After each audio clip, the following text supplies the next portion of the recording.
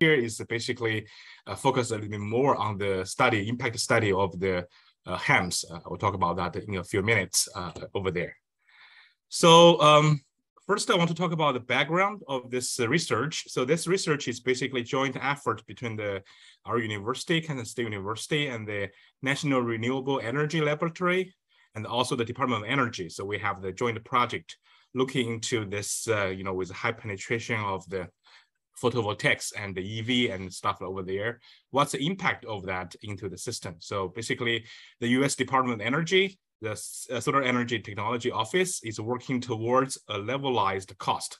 The basically goal is basically the 2 cents per kilowatt hour for utility scale solar, and 4 cents for this commercial PV, and 5 cents for this residential rooftop PV system. So this is our 2030 goals for this nationwide. So as you can see, right now we're at about this like 2 and 3 times, about 2 times of this cost, go over there. So over time, over the next 10 years, 8 years or something, hopefully we can achieve that 5, 4, and 2 cents per kilowatt hour for this PV system over there. So another thing is that in September 2021, the DOE released the Solar Future Study, which is a report that explored the role of solar energy in transitioning to a carbon-free electrical grid.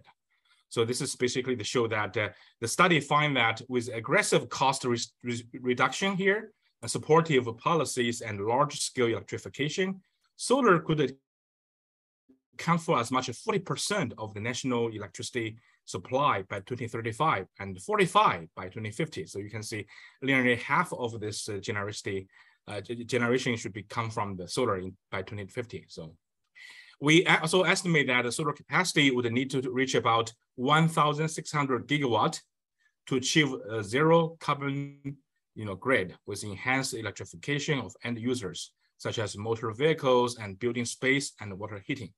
And also preliminary model shows us that the decarbonization of the entire US energy system could result in as much as 3,200 gigawatt of solar due to this increased electrification of buildings and electrical vehicles, and also industrial energy and production and such. So this is kind of our goals for this solar. This is our background.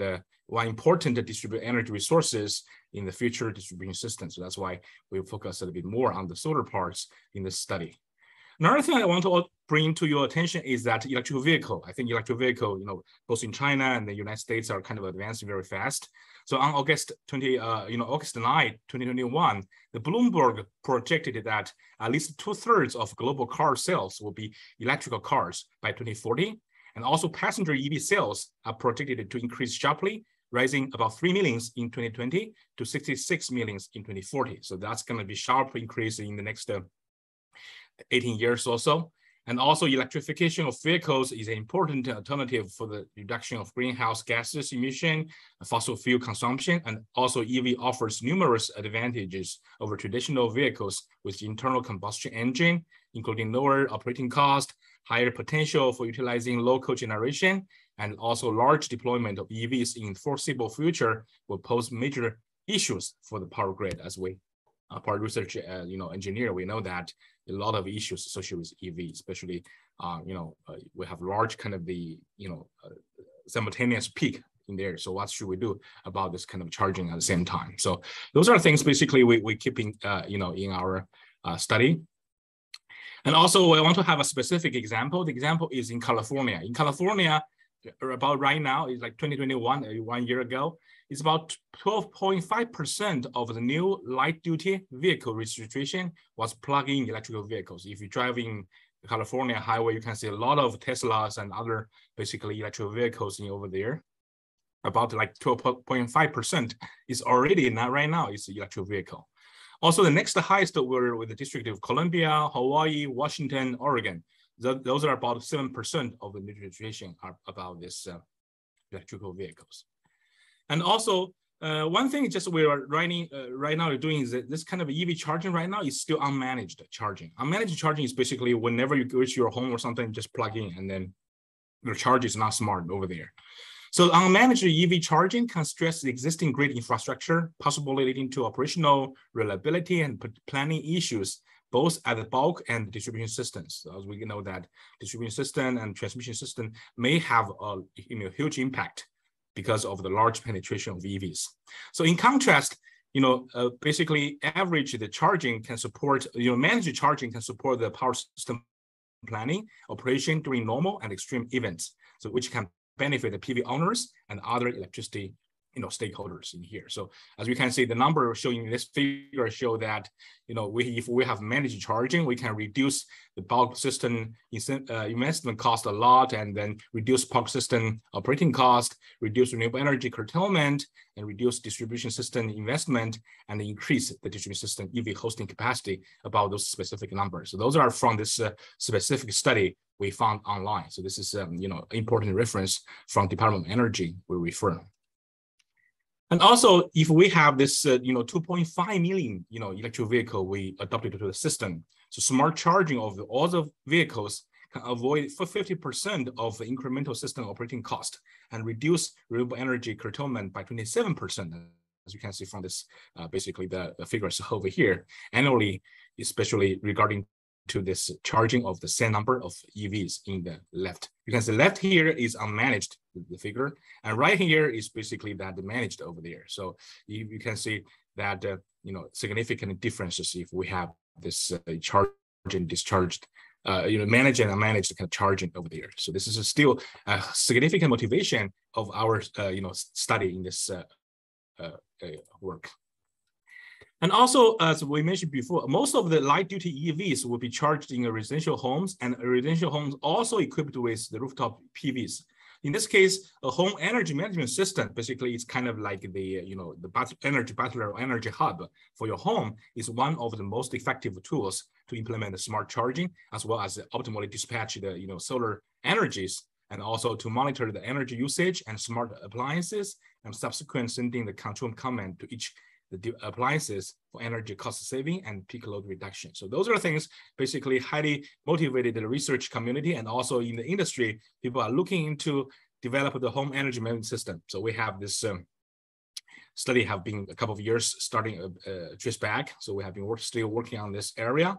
But important question, in the academia is looking to how to deal with uncertainty. Okay, so we have a lot of uncertainties for the user behaviors, for this weather forecasting, and also other stuff, driving pattern like EV or something like that. How to deal with uncertainty is kind of important question for HAM study.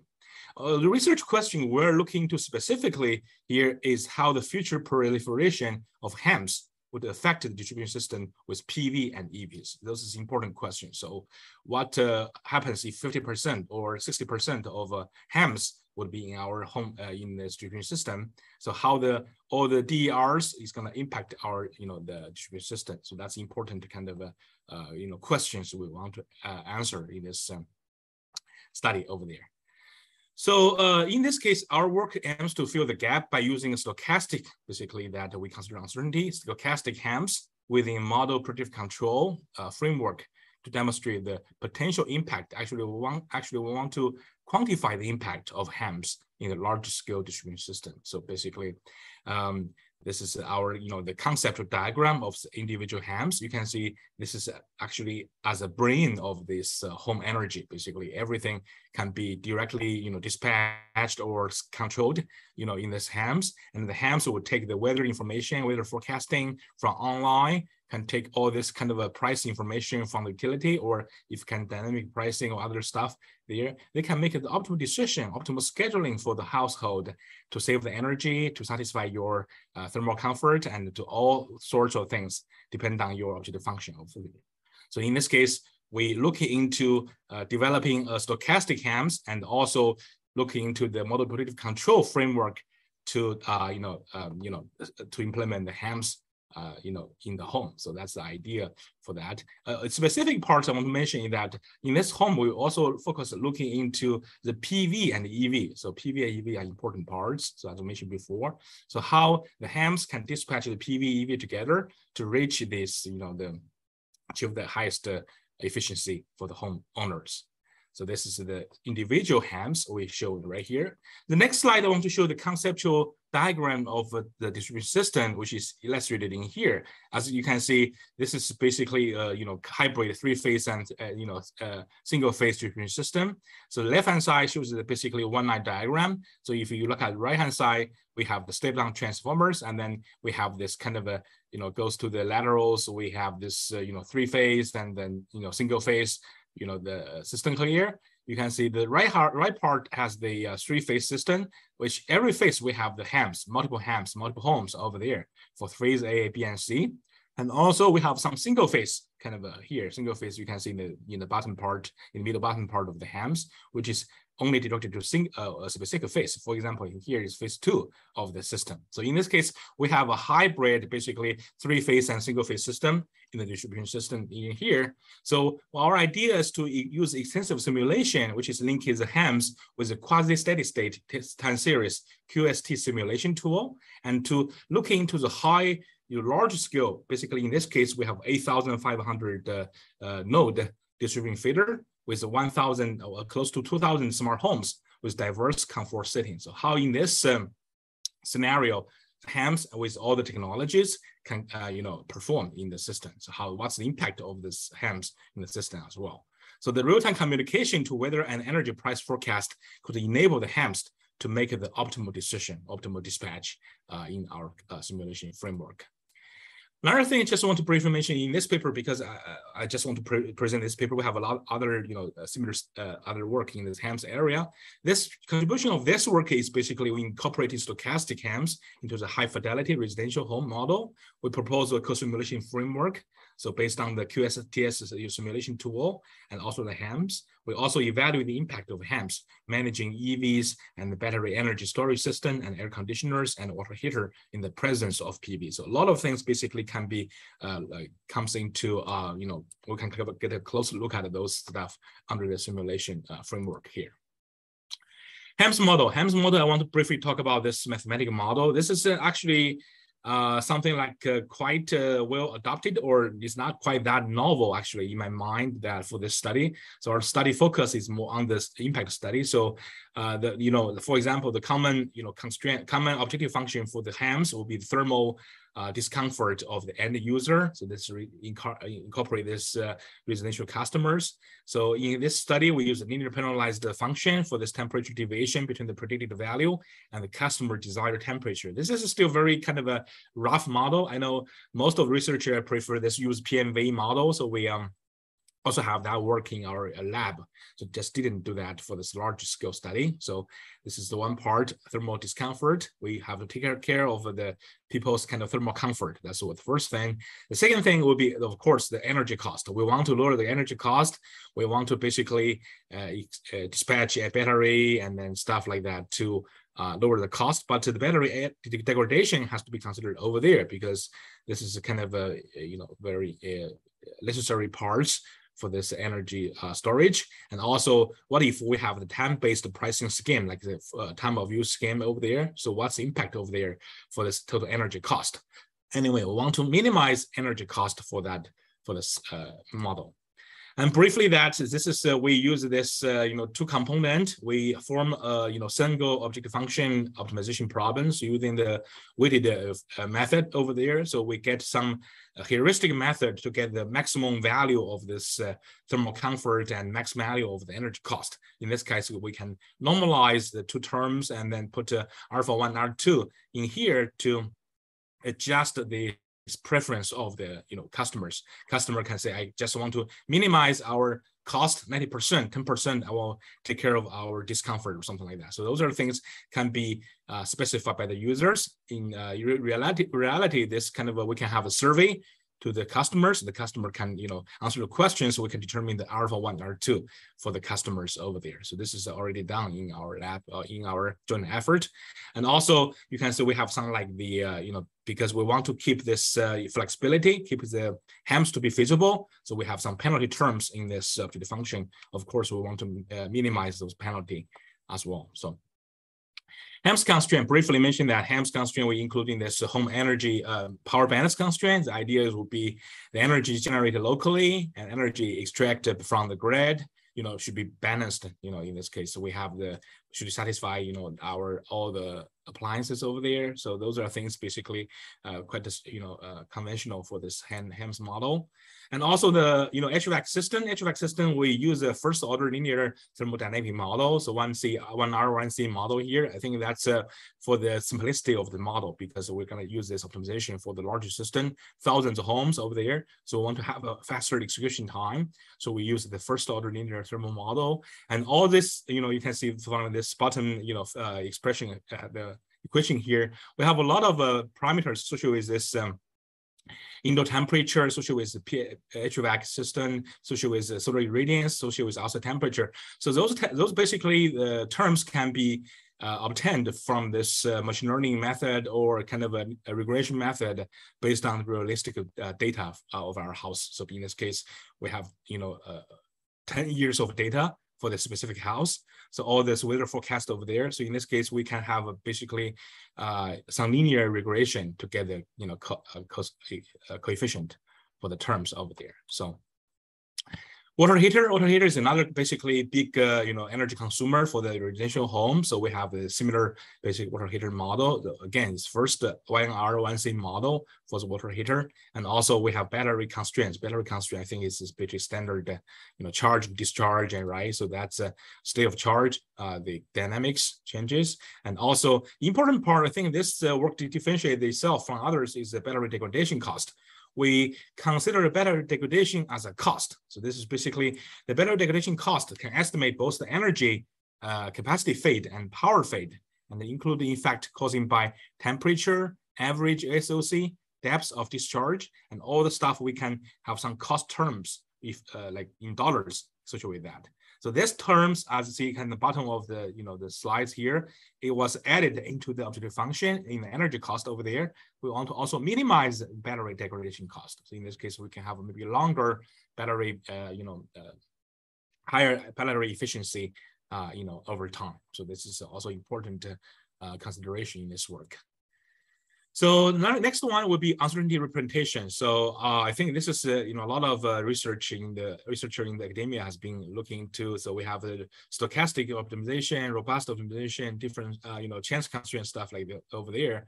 So in this study, we didn't focus specifically on this uncertainty representation. So we use old method basically. So we use the stochastic, so like a Monte Carlo simulation over there. We consider outdoor temperature, PV generation, hot water usage, non-controllable load. All this four component can have the uncertainty over there. So in this case, how we generate scenarios, each scenario will can have 4 dimensions of each of these uncertainty parts.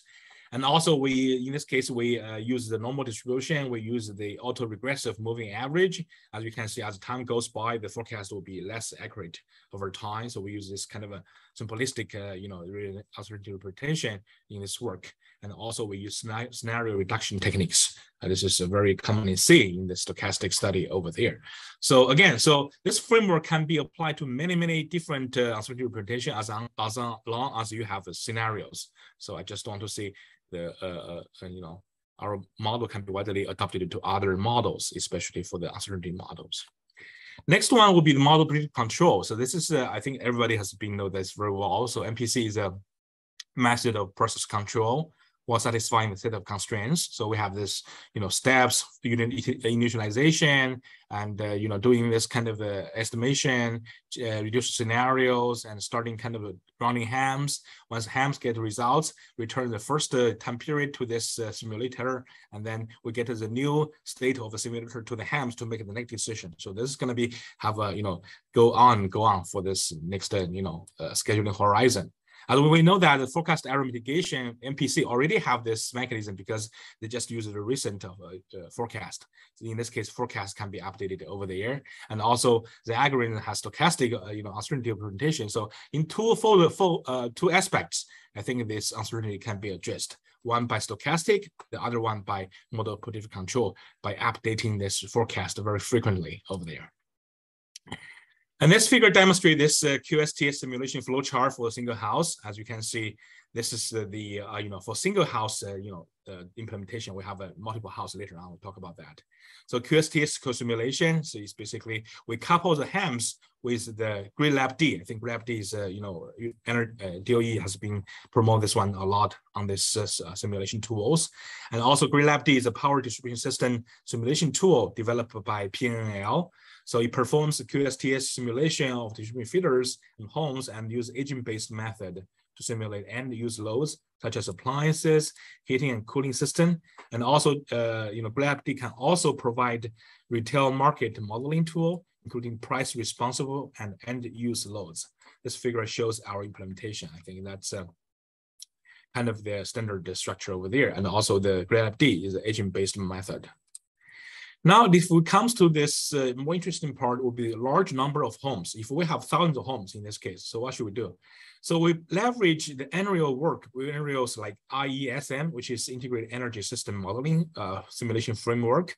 So in this framework, we have incorporated over 2,000 HAMs in the system. So you can see the IES integrate the simulated distribution feeders. You can see the feeders, the diagram in the bottom of this right-hand side figure. So this is about 8,500 feeders, the very high level of the abstraction over there.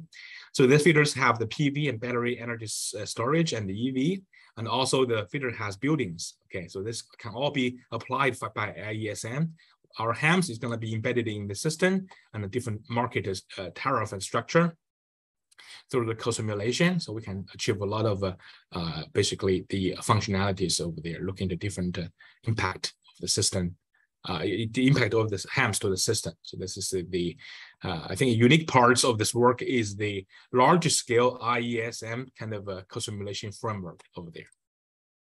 Now I want to briefly present the simulation work. This is actually work maybe it looks like a little bit kind of high level, but we spend a lot of time, especially a couple of NREL researchers at NREL, and we have people here working here. So we have working at 1 year and a half, looking into different case studies over there. So the first case study we look into is the single house.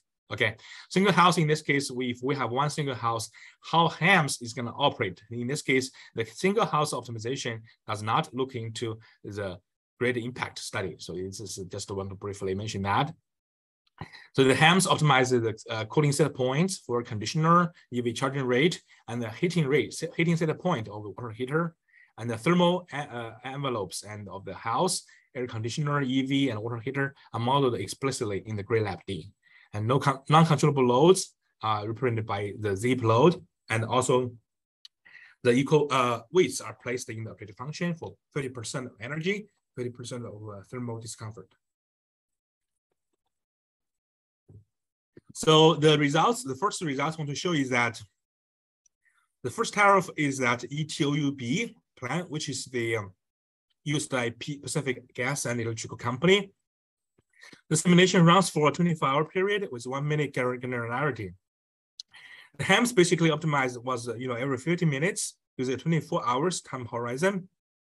The shaded area, as you can see, the pink area on this diagram shows the the peak price over there. So you can see other times has lower price.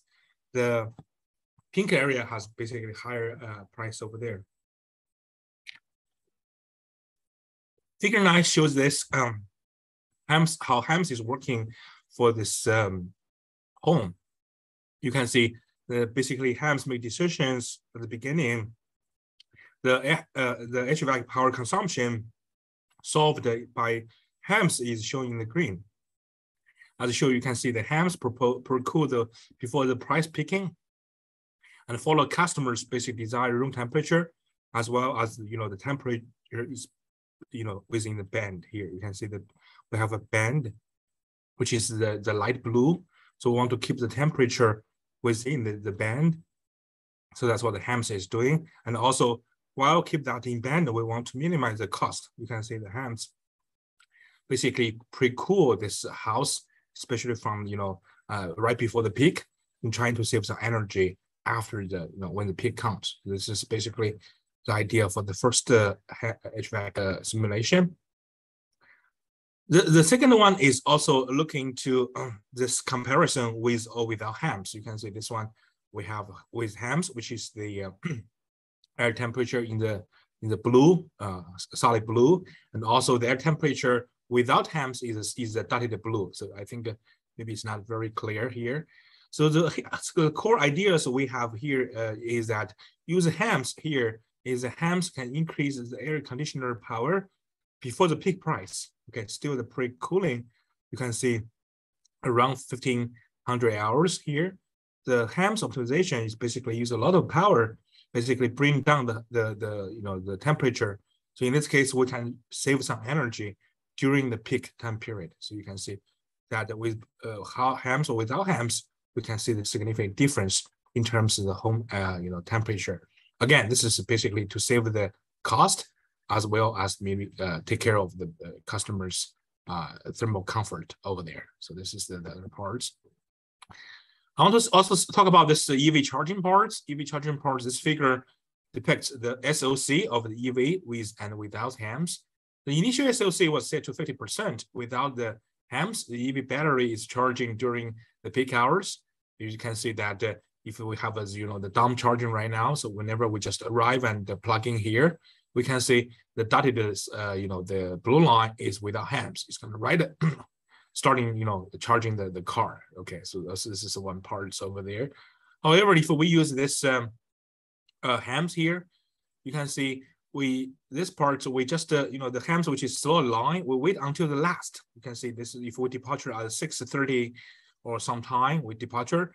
So the HAMS is actually wait until 6 o'clock-ish, or I think maybe it's not 6 o'clock-ish or something, to start charging the battery. So in this case, our idea is that if we look at this kind of a degradation model, the degradation model is actually indicate us to delay our charge. Delay charging and basically, along this lifetime of the battery can reduce the battery degradation cost.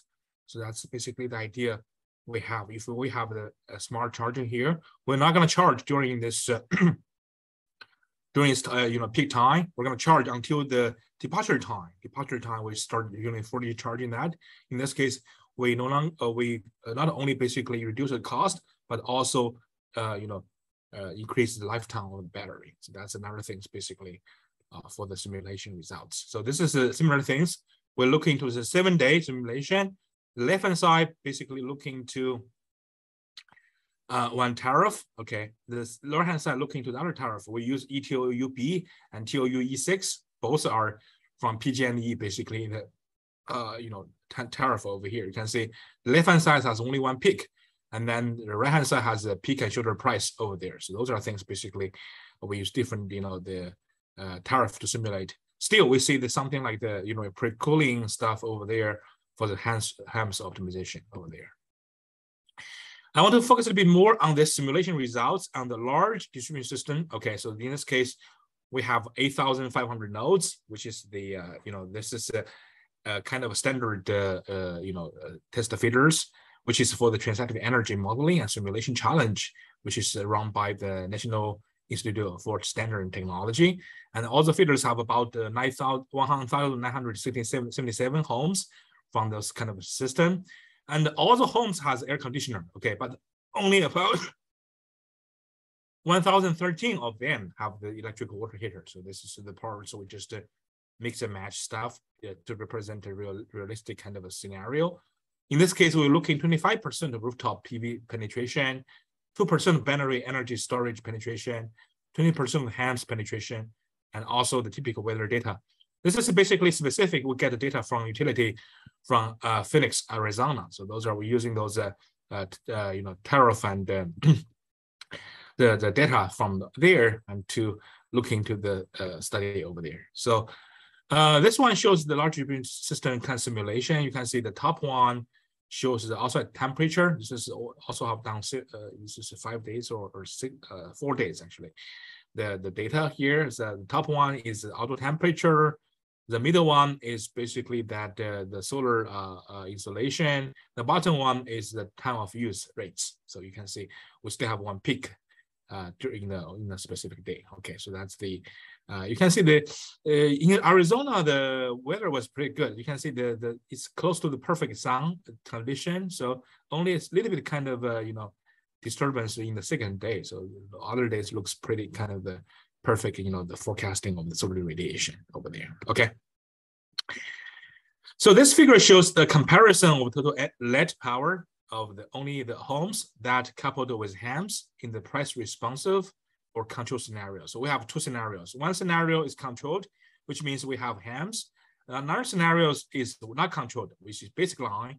Baseline is not without any HAMS. So in this case, we have two scenarios to look into: controlled with HAMS and uncontrolled baseline without HAMS. This figure 15 shows that this basically power, total net power over the homes with the HAMS. So without HAMS, we didn't plot for here, but we'll do that later. This is only shows for HAMS homes with and without. With is the blue line. Without is the the orange line over there. You can see there's slightly changes, right? You can see the power shift basically over time. One thing, the interesting thing I just mentioned that the third day, you can see there's a lot of power oscillation right before this kind of the peak time. So you can see the peak has a very high peak up over there. So you can see that's a very interesting phenomenon. If we use HAMS over there, actually every household with the appliance stuff, they were trying to, especially for the HVAC system, they will turn on the HVAC system in a specific time period right before the peak. This is going to create issues actually for the system. So this is the things we're going to talk about more later on. So the right-hand side figure 16 shows the comparison of the net power of all homes. You can see left-hand side shows this only power with HAMS. Right-hand side shows all the houses with or without HAMS together. You can see they're slightly different, but still you can see the blue line, the HAMS starting kind of gradually a little bit kind of shaping the load over there. Even the penetration level is not significant. We can say still kind of differences with the HAMS for the whole distributed feeders over there. Oh, sorry. So this one is basically showing the net power differences. Okay, so we use this one to show the power differences between those two scenarios. Okay, the differences in net power, which is calculated by subtracting the power for houses, use HAMSes from the power for houses without HAMS. So we just want to have the similar homes and compare one with one without HAMS. For each day are showing the light blue. So you can see light blue color, there's oscillation here. Light blue shows this basically each day difference. Also, we have the solid blue or darker blue. Darker blue show this kind of a average, during those all simulation days in the dark blue. So if we look at this one, we can see the light blue shows basically every day oscillation. The dark blue shows the average. We can look into the average to see, how the simulation, all the days the system is performing. Okay. As you can see for the control scenario, the net power increases just before the peak prices. You can see here, before the peak prices. And then this because the HAMS pre-cools the air and preheated the water to avoid the peak and to save cost. The net power is decreasing during the peak price period. This is especially at the beginning of the peak. You can see this is oscillation right before very high, right into this peak time period is going to be very low. You can see the large oscillation from high to low in the grid in the system. Okay. The daily net power profile of the home coupled with HAMS in the control scenario have more variability and higher rates of change of power in the control scenario and in the baseline, which is much more of this demanding electricity utility. So in this case, utility will not say this is good because of the large oscillation over here. Okay, if we compare this diagram with the previous one, the difference is less pronounced because only 20% of homes are coupled with HAMS. So there is only 20%. Not significant. And also the priority is given to homes with BEE, battery energy storage, and the electric vehicle with this electrical water heater. So in this case, the lower percentage of HAMS will not just change a lot of the things for the whole distributed system for that. And also I want to show this total power for the controllable devices. We have this battery, air conditioner, water heater, and total PV system output, which is average all the simulation days. You can see we have different appliances showing here. and then have top and bottom. The top one shows the controlled, and the bottom one shows the baseline without HAMS. You can see the difference from this, the scenarios if we have this HAMS and without HAMS with PV and EV in case. As you can see, a lot of a little bit more kind of the oscillation around the mean value for the water heater. That's interesting kind of a phenomenon. And also for this water heater and for this air conditioner, because water heater and conditioner are very highly controlled by this HAMS. HAMS can adjust their input, constantly. So resulting in those oscillation parts over there. And also, if we look at this, this total power of control devices in the HAMS, in the homes only with HAMS, you can see a clear difference right here. You can see still the top is HAMS. The bottom one is without HAMS. You can see this large oscillation of the air conditioner control. So in this case, HAMS can control that with every 15 seconds or so, control very fast. And then the water heater have a large oscillation compared without HAMS. That's basically a little bit smoother than the other one. So this is also showing that the control, if we have very finite control here, so that may result to this kind of a up and down quite a lot. So this is another thing that we can look into to see if that can will reduce the lifetime of the appliances and stuff. So those are things basically we interesting study we can look into over there. Okay. And the next couple of slides I want to show from the system level. So from a system level, we can see that from this this temperature, right? This is the temperature. We show this from home. Okay, you can see that the comparison of air temperature, only the HAMS homes in the control scenarios, which is average simulated day. So the red line or the yellow line is average mean value. So we also plot this 20%, 60% of those percentile. What's the the performance over there? You can see those are kind of significantly pre-cooling right before this before our the peak comes. And then also if you look at this third column or the rightmost basically diagram, you can see that the average, the mean room temperature has changed. Basically, you can see that the red one is the non-control, and then the yellow one is controlled. So in general, the idea the HAMS is doing within the acceptable level of the home owner, the HAMS basically adjust the temperature 2.5 degrees higher in those kind of time period. In this case, we can save more energy during those times. So you can see the temperature difference over there. And also from this level, from the system level, if we look at all the feeders, driven feeders, the voltage level without and without control, not that significant different. You can see maybe non-controlled is more smoother, and the controlled kind of cases voltage is kind of oscillated because we turn on, turn off for those appliances frequently over there. You can see most of the time the voltage is still with these limits. The only difference here is that you can see from this kind of a very light gray, about 2% of this I think 2% of this town or 2% of the homes, they have the feeders, the 200 feeders, they have this experience over voltage. You can see we have nth limits right here, the dotted green line. So whatever the voltage over, beyond this range will be this over voltage issue.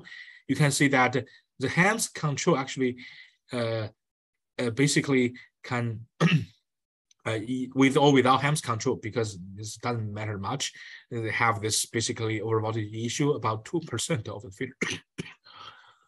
feeders. This is because of the penetration or generation from their homes. So this is the case actually we found without or without HAMS.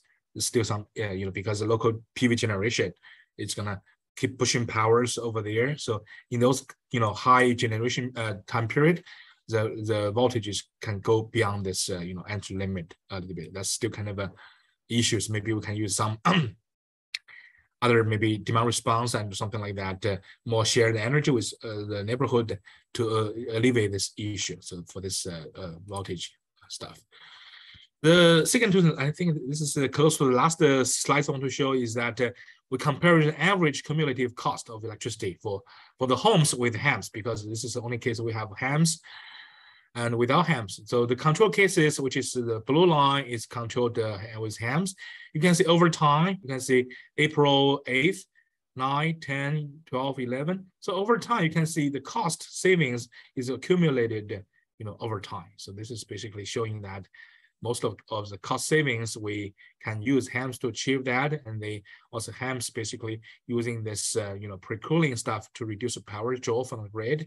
In this case, we can avoid the peak consumption. We can reduce the cost for that. The last, basically, the figure I want to show is this, we compare the cost, right? Cost is still our key, motivation. We want to lower the cost. The distribution of the electricity cost for those homes with HAMs, you can see the cost vary because of variation in the desired air and the water temperature. We're basically changing every house, making every house different from each other. So between houses as well, you can see the variation in the house attributes. Again, the blue one is control case and the orange one is base case. So the expenses for homes with the HAMs are slightly lower. You can see if you just have enlarge this picture to compare that. The blue figure is slightly, below those kind of the compare with this right figure with yellow figure. So the slightly below but not significant. This is our conclusion. The homes that can earn incomes from the utility. So if we have this large PV and home energy management over there. So and also because those homes are taking advantage of the credit for exporting power during the peak price period by discharging their battery, and during that time I discussed earlier. So we have shown before the battery energy storage before. If we have HAMs, the battery is gonna charging before the peak and discharging during the whole peak area. So in this case, can save even 2% of a penetration level can save the cost for the homeowners.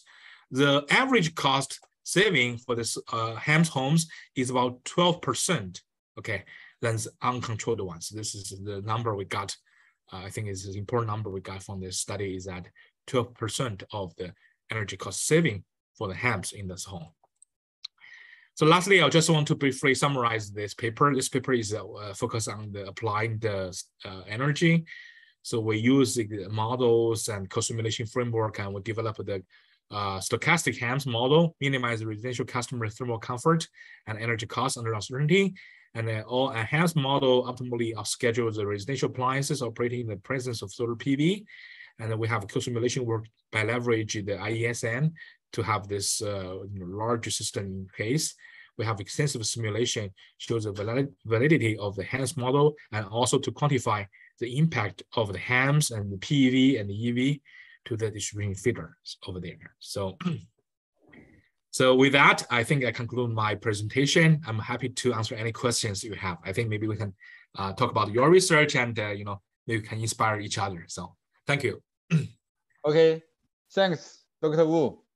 Dr. Wu just gave us a presentation about the impact of MPC enable home energy management on large-scale distribution system with the PV.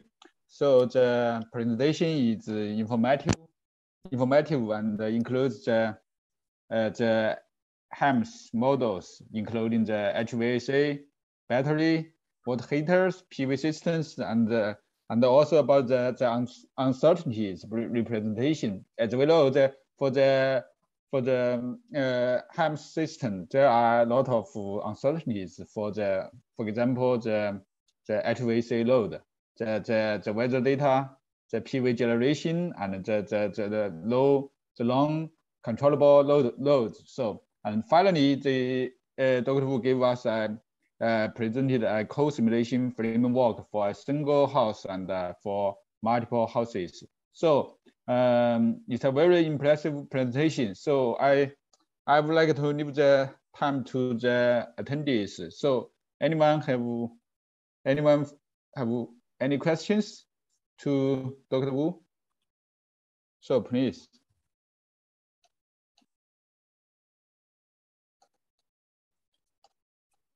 So maybe I would like to have the first question. So sure. Dr. Wu, Okay, so you just mentioned that with the HAM system, the electrical vehicle charge is delayed, which can limit the battery degradation. So, but actually, I don't understand. Can you please explain a little bit more about how does it works? I mean, what's the relationship between the charge is delayed and the battery degradations? Mm-hmm. Okay, that's excellent, Doctor. Upon excellent question. So this is actually, from my perspective. So we are, as a modeler, we just take the model and the model in our in our HAMS area here. So there's a specific paper I can send you this paper. So which is published by my former coworker Andy Hawk in National Renewable Energy. So while their idea, National Renewable Energy Laboratory at the area over there, what they have been doing is that they develop two terms. One is basically the capacity fade and the let me see, this is a bit longer time. So let's go back to this degradation cost. You can see the bottom one shows the degradation cost. So we have CQDTS, CQSOC, and CQDOD. So we did some kind of a simplification. We ignore one term because for the short-term operation, that term may not change. But we still considering the capacity fade and the power fade. In other words, if we have more energy in the system for a longer time in the system, the fade, which is basically the reduction will be higher. So that according to their model, according to their work over there. And in this case, we want to have we sit at home. We want to basically delay that one. In this case, we can reduce the time which has a high SOC or has a high the power. So that's why in this case, you can see we delay until the end because in this case, the system, the EV residing in the high SOC or high energy parts, the time will be minimized, not as this kind of undeadline. So in their model, they conclude that the higher energy fade, the higher basically the capacity fade, if the SOC is 100%, all the time. So this is going to be accelerated degradation of the battery. So what they're doing is, when we want to use the battery, we just charge it to high. In this case, we can avoid that the time high SOC or high SOC, we can reduce the degradation. So this is their model. Yeah. Okay, I see. Thank you for your explanation. This is my I'm not working in that specific area. Just like take the model and model in my stuff. So I will show you the detailed paper for that. Yeah, should be interesting. Okay, I will look at. Okay, I will look at your paper. Yeah, perfect. Yeah, absolutely. Yeah. Thank you. Any questions from the attendees? May I ask one question? Sure. Okay, please, Dr. Tang. Okay, please. Yeah. Thanks for your presentation, Professor Wu. So I have a question about stochastic model predictive control. So I mean, so when you use stochastic model predictive control, is there any issue of computational burden when you go for large-scale residential buildings? That's an excellent question. I think apparently Dr. Tan is working in similar areas or something. Yeah, so that's a good question. So we suffered this one, even we use the high performance computing because Unreal have the state of art, large, the computing platform over there. We still suffer that. So that's why we have the MIP solver because the whole model is MIP solver. And then we have, scenario generate thought because we have 4 uncertainty dimension. We can have like tens of thousands scenarios for that because we generate that one. So what we have done here is that 2 things. One thing is we reduce the scenario numbers, as we mentioned here, is that scenario reduction techniques. We use this techniques to reduce the scenario. We use a fast backward method. So basically, it's basically generated those kind of the scenario trees for this neighborhood kind of the scenarios that merge together. So in this case, we use that method to reduce number scenario. Another one is we are trying to do is in some cases, we also that, trying to use this scenario if you have, because model-predictive control is making decision for the next 5 minutes or next couple of minutes. we want to reduce this kind of a time period, for example, 1 minute. So in this case, if 1 minute, we can have less uncertainty than 5 minutes. So in this case, we use the multiplicity control method to reduce basically the time, we reduce the time resolution. In this case, we can have less scenario. So the core thing here is still, we want to use a less scenario to representing the all uncertainty in this case. So I think for the simulation, we need to have, for the 1 day simulation, for the 8,500 buses system, we still need pretty much 12 hours for the whole stochastic simulation for that, just for round one. So this is a simulation is going to be run like for multiple days for this larger system for this the whole week. So yes, the answer is yes. We still suffer from that. There is, I think, not a good kind of the solution to address that. As thousands or tens of thousands or a million variables for the MPP solver. Even we use this GAM or use this Groupie or Simplex, but the latest version, even use this kind of a high performance computing, still have this problem. So we want to use less and less scenario to represent accurately represent the uncertainty space and reduce the forecast time. So the less forecast time, the more accurate forecasting. So in the two aspects, we want to basically alleviate the computational burden of this MIP solver of this scenario. So that's one thing. I think there's another way. We are looking into other, in our lab, we not only have MIP, we also have ADP, which is approximate or adaptive programming dynamic programming. So basically, that's another way of looking into this decision-making Markov chain decision process here. So that one, with a certain kind of setting over there, is gonna compute much faster than the MIP one. So this is the work we have done separately from the joint project, but I can show you some results. We compare this MIP, compare with this ADP in different settings. We find that in a large number of scenario cases or in large uncertainty cases, the ADP definitely outperforms the MIP in that kind of study. Yeah. Excellent. Okay, thanks for your answer. Okay. Yeah, I see. Okay. Thanks. Thank you. Okay. So Dr. Wu, there is another question. Yeah. Dr. Liu, are you there? Maybe you can ask your question directly. Dr. Liu, can you hear me? Okay, can you hear me? Okay, Yeah, yes. Dr. Liu, yes. Yeah. I want to know what impact of this large scale development of the PV systems can have on the large power grid, especially in large power grid, like in China, especially at the national or regional level. A lot of researchers focus on the just like the country or communities. So I want to know if there was a more large scale, will it happen more? What changes would it happen? Yeah, that's an excellent question. Actually, Dr. Liu's question is addressing several.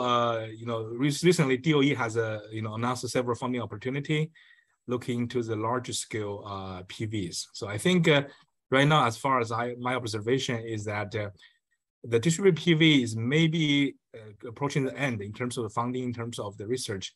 So DOE is more and more looking into the larger scale, especially community scale, looking to this agricultural scale, looking to utility scale over there. So I think the trend here, especially in the state of Kansas, where my university is, we're looking to the large agricultural land. So if we have tens of kilowatts or hundreds of kilowatts of the PV panels over there, how that part is going to coexist with this agricultural crops over there, how the two things can have an economic, social, and basically the environmental impact over the larger scale. I think the distributed PV has been in the US for many years, and also the China, I know the similar situation. The motivation of distributed PV, maybe there's some obstacles. So the income inequalities and people saying less of incentives, and also in the United States, the incentive is retire for this PV, gradually retire, not this year, but gradually, like reduce the percentage of the tax credit. So those are things basically kind of give more momentum to this utility scale of this PV. And also in the US, there are certain areas, I think Kansas is okay, but especially in the California and those kind of sunny areas, they have advanced in the large scale and the community scale, the solars a lot. So they have pushed a lot of the state government. They have the renewable energy portfolio. They have goals by 2030. So what's the percentage of the solar utility solar they need to have? So definitely, I think the question is yes. We saw the clear trend is kind of transitioning to more and more larger scale and the utility scale kind of PV in whatever aspect. And every state has their clear goals. Recently, they have the goes over there. As also you can see that the cost for this DOE goal, especially for this solar utility scale is utility scale is excuse me, it's 2 cents because of the the scale of economic in scale, right? So it's going to be more cheaper and cheaper, and it's much cheaper, and compared to the 4.6 cents in the future. So definitely we saw a big push, at least in the United States. People, the state, the community are pushing that. And also we have a lot of basically the funding opportunity recently, looking to how the solar provide the resilience, and in the US, solar is provide this energy, green energy for the agricultural land. So there's definitely, I think, shifting more and more to this utility scale. So I don't know what's the case in China. Maybe if the time is constrained, we can talk offline. Yeah, thank you. Okay. Well, thank you for your answers. Yeah, thank you. Thank you, Dr. Liu. Thank you. Okay, thank you, Dr. Wu. So the time is almost up. Before we end this seminar, may I have a request to you? So can you give us your email address or WeChat account if you have? So I think of course, yes. I think many of the attendees would like to contact you in the future. Yeah, definitely. You're more than happy if you want to visit the US, and here we're more than happy here. And then we're hiring students. If you have student want to do the PhD or postdoc at my university, we're more than happy to. Yeah, let's have some collaboration. I think just I will show you my email address. Show you your email address and your WeChat account if you have. I just Dr. Peng, I just text you. Hongyu Wu, that's my full name. Okay, I see. Yeah, it's very easy to remember. Okay, thank you. Thank you very much. Okay. No problem. Yeah, this is my pleasure to meet you guys, and looking for more work together, and looking forward to talking to you guys later. Yeah. Okay, thank you. So thank you. So hello everyone. I have to finish this seminar soon. So firstly, I would like to thank again Dr. Wu for a very excellent presentation, and please join me to thanks Dr. Wu again, and also thanks to all the attendees for your time. Thank you, Dr. Wu. Thank you so much. Yeah, bye-bye. Nice meeting you guys. See you. Bye-bye. Okay, bye-bye. Bye.